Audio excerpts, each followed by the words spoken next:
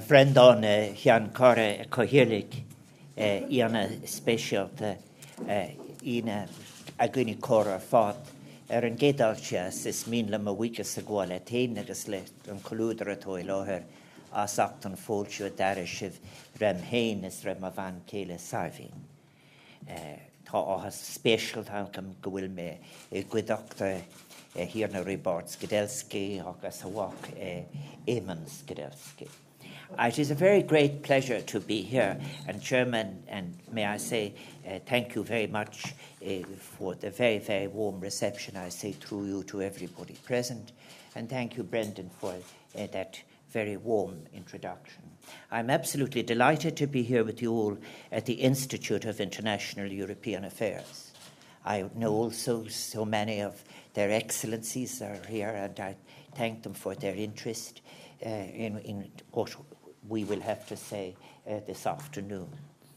I want to thank Tom Arnold, Director General, and Brendan Halligan, of course, the Chairman of the Institute of International European Affairs, for organising what will, I hope, be a fruitful debate on ethics, economics, and the significance of the interplay between both for the future of Europe. And I'd like, as I have just said in Irish, most of all, to welcome Robert and Edward Skidelsky to Dublin and to thank them for agreeing to discuss the implication of some of the ideas outlined in their thought-provoking book, How Much is Enough? Money and the Good Life, from the perspective of the European project. For those of you here, and there may be some, but few, who have not read their book, it might be useful to start by introducing very succinctly its core argument. The starting point for How Much is Enough is a lecture entitled The Economic Possibilities for Our Grandchildren, delivered by John Maynard Keynes in 1928 and published as an essay in 1930. In that text, John Maynard Keynes argued that by the year 2030, the economy of developed countries would have lifted mankind to a state of sufficiency, whereby their people would be 5 to 8 times better off and therefore would not have to work more than about 15 hours a week. Keynes was right on the former prediction. Growth of real income per capita in industrialized Western countries has been in line with his forecast, but he was proved wrong on the latter. According to Robert and Edward Skidelsky, Keynes' expectation that future generations would work only enough to live, as he put it, wisely, agreeably, and well, that is, to enjoy what the Skidelskys called the good life, was based on a confusion between wants and needs. Indeed, they argue, in conditions of capitalism, there is a satiability of basic needs, but an insatiability of wants. As they put it, capitalism, especially in its modern turbo form, has released the expression of insatiability from its previous restraints, so that the demand for free time has not increased proportionately with income, but well-off people instead tend to work much more than they need to. How Much is Enough offers a substantive account of the concept of the good life as a means of fettering such insatiability of wants to which I've referred. In Robert and Edward Skidelsky's view, the problem has 2 dimensions. The first is intellectual. We must, they contend, recover a sense of what money is for, rather than pursue it as if it were an end in itself. Money is desirable insofar as it allows one to lead the good life, which in their account is made up of 7 basic constituents, namely health, security, respect, personality, harmony with nature, friendship, and leisure. The second dimension is political, relating to the need to organize our collective existence so as to enable people to live the good life. The Skidelskys thus refute that notions of the good are essentially subjective, that is, predicated ultimately on individual preferences, and they raise the question of the role of the state, seen not as neutral arbiter, but as ethically engaged party. The question of the source of ethics has long been a matter of debate? Is it to be located in the reformable person, in the shared values of interdependent members of societies? Or perhaps it may be possible to avoid a choice between these two, one that seeks a balance between the good person and the ethical citizen. Much of my recent papers have sought to address that issue. David Thunder's recent Citizenship and the Pursuit of the Worthy Life is an example of a recent scholarship that pursues this balance. One might, and indeed many of us will, take a different view on the account of the good life put forward in the book. We are also likely to have diverging takes on the relative roles of the individual, the market, and the state in delivering the adequate conditions for this good life. These are all matters for political debate, which is not for me to arbitrate. Of greater relevance to my introductory remarks this afternoon is the fact that as a conversation between a political economist and a philosopher, a joint exercise between a father and a son, How Much is Enough offers us all a stimulating starting point for what I believe is a necessary discussion of the great challenges that face contemporary Europe. Indeed, the reading of Keynes, proposed by Robert and Edward Skidelsky, recalls for us a time when Western political economy was grounded in philosophical and ethical thought, and economic policy conceptualized primarily in relation to the social objectives at which it was aimed. In particular, in Keynes's case, the objective of full employment. In preparing my remarks for this afternoon, I was struck by the sense of fragmentation that characterizes the contemporary discourse on the future of our European Union. Many of the issues addressed by our distinguished visitors this afternoon reveal this problem, even as to language itself. There is a problem as to meaning with every one of these three words, our European Union. The words our and union have become difficult to grasp when distinctions between the strong and the weak, between debtor and creditor members, between northern and Mediterranean economies are so easily tripped off the tongue. Again, the word European conjures up questions on whether we are speaking of the Eurozone, the wider Union, the European space in general, with its proximity to so many contemporary conflicts, some of which have been exacerbated by the absence of any common position that might have suggested such a dialogue as might have eroded fear. The European project, in its essence, we must remember, constituted a promise that sprang from a desire for an alternative to conflicts sourced 100 years ago in the ambitions and the detritus of imperial pretensions. The European community was a pragmatic attempt at cooperation rather than any simple, aggressive neo-mercantilism. And in its best expression, it was an invitation to the peoples of Europe to construct a tapestry of varying colors, textures, and images that would make the Europe of the 21st century a union of peace, prosperity, and solidarity. And in that project, Europe has had its visionaries. In the years that followed, Jacques Delors, whose portrait occupies a place of honor on the walls of this institute, was among them. He spoke of a Europe of the citizens, and we must reflect on what happened to that vision. Have we lost it? Is the disconnect between the shards of our broken vision perhaps revealing a deeper malaise at the center of our intellectual and moral lives? Is citizenship still attainable in a form that might be shared in a Europe that once valued its rich set of sources and diverse cultures? Are integrated models of economic, social, culture, and political forms slipping away beyond our horizons? The Europe of the citizens, if it is to be achieved, requires more, I believe, than a revision of thinking by those who are privileged to be given the space for intellectual work.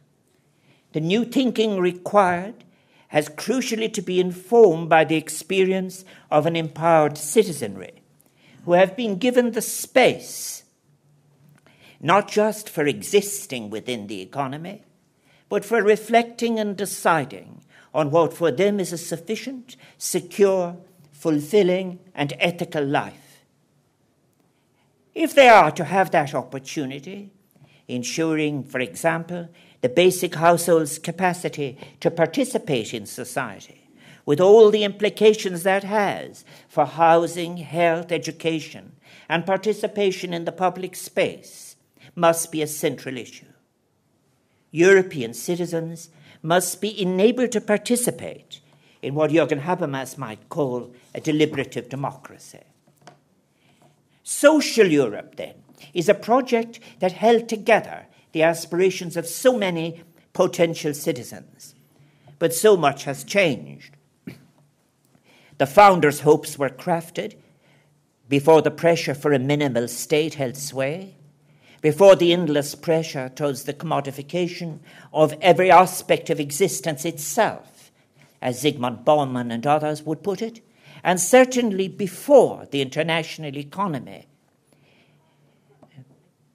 showed the manifestation of a globalization defined by financialization in international economy rather than trade between real economies. We have lost much of intellectual integration at the time when in 2004, a Nobel Prize winner in economics, a distinguished macroeconomic economist, could declare an open hostility to welfare economics and to theories of distribution. As Thomas Lucas put it in 2004, of the tendencies that are harmful to sound economics, the most seductive and, in my opinion, the most poisonous is to focus on questions of distribution. It is my conviction that the current disjunction between mainstream economic theory and ethical reasoning is one that undermines our intellectual capacity to adequately address the crisis of legitimation which has been facing the European Union for decades. Responding to this democratic deficit, as it is sometimes called, is rendered all the more pressing by the centrifugal forces unleashed by the global financial meltdown of 2008 and the vulnerabilities it exposed, for example, in the Eurozone.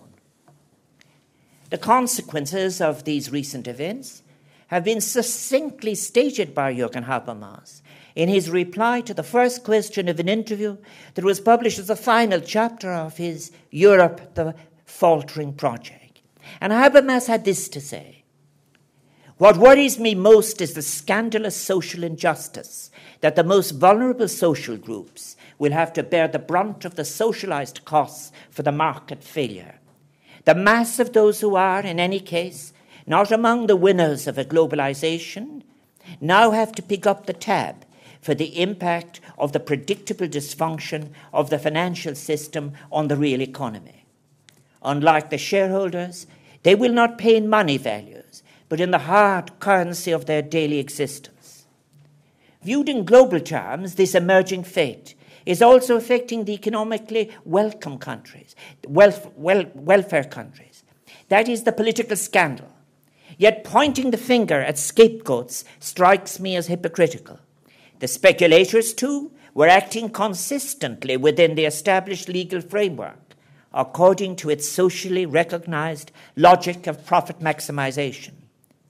Politics turns itself into a laughingstock when it resorts to moralizing instead of relying on the land of the democratic legislator. Politics, and not capitalism, is responsible for promoting the common good." Of course, the reason for the European democratic deficit are, of course, complex, manifold. They run much deeper than the recent crisis to which Jürgen Habermas is responding. The European Union is a highly unconventional political object, characterized by institutional complexity, shared sovereignty, and competences, intricate political negotiations, and decision-making procedures that involve 28 different polities. This makes, of course, the task of articulating a European common good to which a majority of European citizens can subscribe particularly challenging.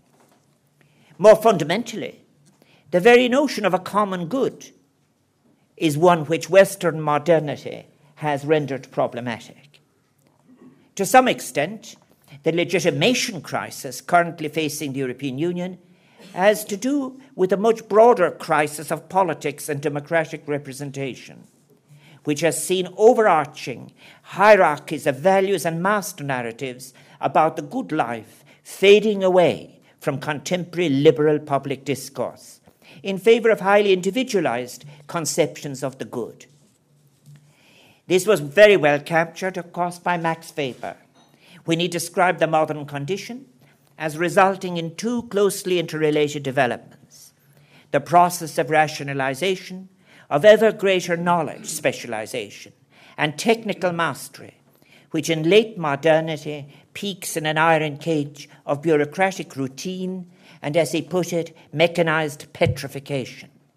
And then the process, as he put it, of disenchantment, concluding with the individual's abandonment to a radical polytheism of conflicting values, none of which can claim rational superiority.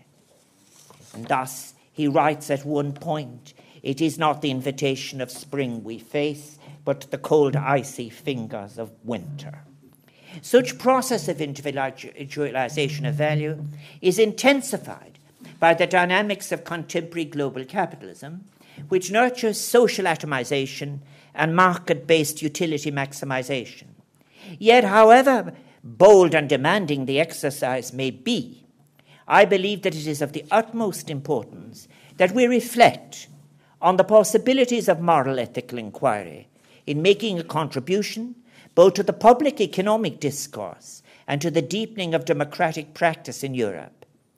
We must, as Jacques Delors put it, rekindle the ideal, breathe life and soul into it. That is the essential imperative if we intend to give shape to the Europe that we so dearly wish for. Now, this should not be seen as a purely voluntarist exercise aimed at selling some new opium to the masses. Europe, after all, can draw on a rich tradition of pluralist scholarship. They can draw on a model of society based on a particular vision of the balance between the state and the market, between the individual and society, and a conception of international relations predicated on negotiation and the recognition of interdependency rather than forceful intervention. Indeed, from the outside, the European model is often identified not just as an economic model, but as a way of life. And we must be mindful that the current policy of firefighting, however essential the securing of the Eurozone's financial stability may be, does not end up in a social race to the bottom. The European Union will shortly see a new Commission, a new Parliament, it has seen those already now, a new President of the European Council, and a new High Representative have taken up their functions. It is to be hoped that this change of governance will be an opportunity not just to stimulate economic growth, but also to ground more firmly the strategy for growth in an ethical reflection on the social goods which we want that growth to deliver, and for whom. One of the questions raised by how much is enough is precisely that. What is growth for? Has growth become an end rather than a means? The Skidelsky's book is not part of the post-productivist argument. Growth, after all, remains central to their analysis. But they elevate the debate by encouraging us to define the kind of growth that is best able to deliver the basic goods necessary to the good life. That is, to sustain an economic agenda that is socially useful and ethically justifiable.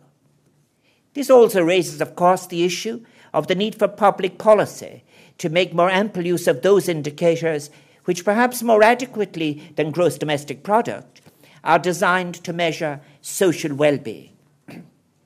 My own suggestion, for example, which I outlined at the Small Firms Association annual lunch last week, is that in seeking new indicators for the welfare of their citizens and the health of their economies, member states of the European Union might well assess the vulnerability of their economies to predatory asset stripping by speculative funds which are neither transparent nor democratically accountable.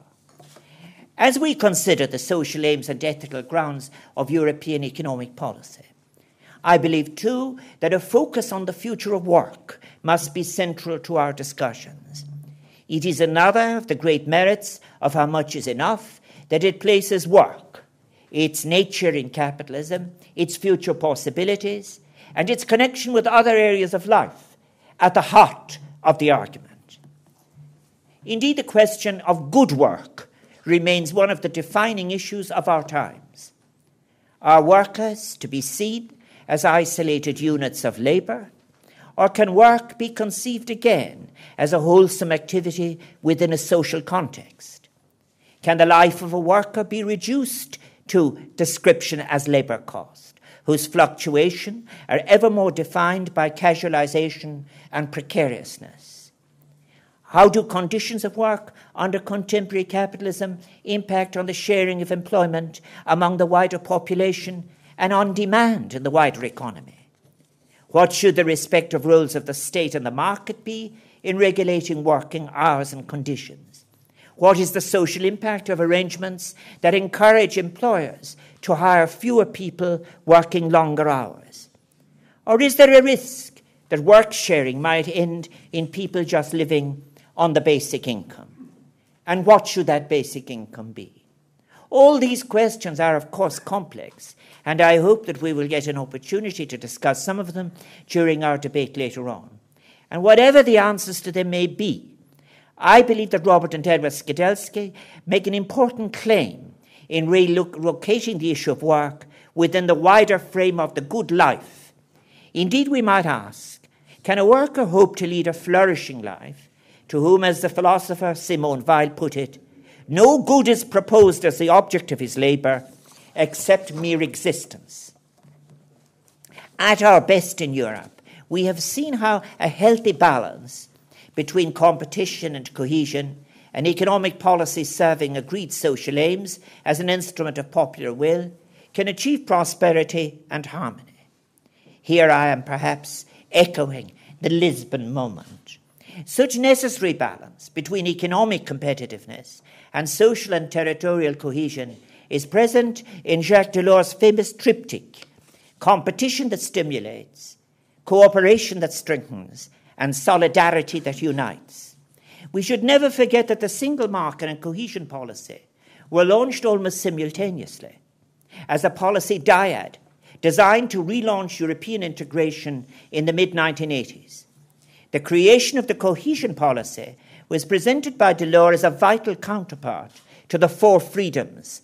This was underpinned by Delors' philosophical acquaintance with social Catholicism and the personalist movement, for whom people are not atomized individuals, abstract and easily transferable units of labour, but persons engaged in active relationships with others and situated in actual, distinct social and territorial communities. Today, this cohesion pact, which for several decades has been one of the foundations of the affectio societatis between European citizens, is under threat, both for complex reasons of policy design and because the current crisis has abruptly called into question the principle of solidarity between the various members and regions of the European Union. European integration is indeed, as Habermas puts it, now on a fragile path, torn between the requirements of fiscal adjustment and increasing social discontent. And we must all be concerned, too, by the widening gap described, for example, by such scholars as Dr. Paul Gillespie in a recent paper, between the movement for deeper financial, regulatory and economic integration on the one hand, and the social solidarity required to give such policies popular legitimacy on the other. I personally believe that the current encroachment of expertise and technocracy over the essential democratic debate is quite a perilous one for the future of European democracy. There is, of course, nothing wrong with technical efficiency, rather the contrary. The danger arises from a conception of economic policy and technocratic administration that are governed chiefly by the instrumental criteria of a narrowly defined efficiency and success, and are thus immune to moral normative considerations. We need, I contend, to locate the role of expertise within an accountable system, where its function is to clarify choice, not serve as a substitute for the collective deliberation of citizens who are on occasion even dismissively assumed to be economically illiterate. To achieve this, one possible option might be to endeavour to devise a policy frame that is grounded in pluralist scholarship, and so many of our students and graduates across the Union are seeking this, rather than drawing too heavily on a narrow version of economics that has severed all of its ties with its ethical and philosophical sources, except for those deriving from the utilitarian tradition. This is not going to be easy. The portrayal of ethics as soft, in contrast to the hard science of economics, is simply poor theoretical work. Indeed, the invitation to view the world as rational, calculating utility maximizers has inflicted deep injuries on our moral imaginations, on how we conceive our relations with others, and indeed with our natural environment. And the recent economic and financial upheavals have also thrown a glaring light on the shortcomings of the intellectual tools provided by mainstream economics and its key assumption regarding the sustainability of what were called self-regulating markets. Responding to this intellectual failure requires more than an adjustment of the modelling techniques and forecasting tools used by many economists, or at an institutional level, a tightening of banking supervision. It requires, I suggest, the formulation of a public discourse on such issues as the possibility of having a pluralism of policy responses that would enable the member states of the European Union to address their citizens' concerns on, for example, unemployment and growing inequality. And I believe that both unemployment and growing inequality are issues that are both urgent and important. I believe that there is a unifying capacity and a great force in an appeal towards making a fresh beginning in the crafting of our shared European space. We will inevitably have to discuss in coming decades not just integration in its fullest sense, but also such issues as what we will regard as work itself. I've already quoted Simone Weil. Let me quote her words again. In Gravity and Grace, published in 1947, she wrote, "Man's greatness is always to recreate his life, to recreate what is given to him. Through work, he produces his own natural existence. Through science, he recreates the universe by means of symbols. Through art, he recreates the alliance between his body and his soul. It is to be noticed that each of these three things is something poor, empty, and vain, taken by itself and not in relation to the others. Union of the three, a working people's culture, that will be not just yet." Those words were written 70 years ago. Now we must take our responsibilities in our conditions. We must do our work in our different ways, in intellectual, manual, and artistic work, in politics and science. And how much is enough makes a significant contribution towards the formulation of a renewed economic discourse for Europe, one that does not lose sight of ethical aims. With such a discourse, it is possible, I believe, to overcome Habermas's melancholic remark, "Today, all that remains of Enzensberger's eulogy to European diversity, Europe, Europe, is the sighing tone." On such grounds, we can start a fresh discussion on the kind of prosperity and security and solidarity we wish to bequeath to future generations of Europeans, so that their possibilities may indeed live up to the hopes that Keynes had for his grandchildren. Gur mille maith.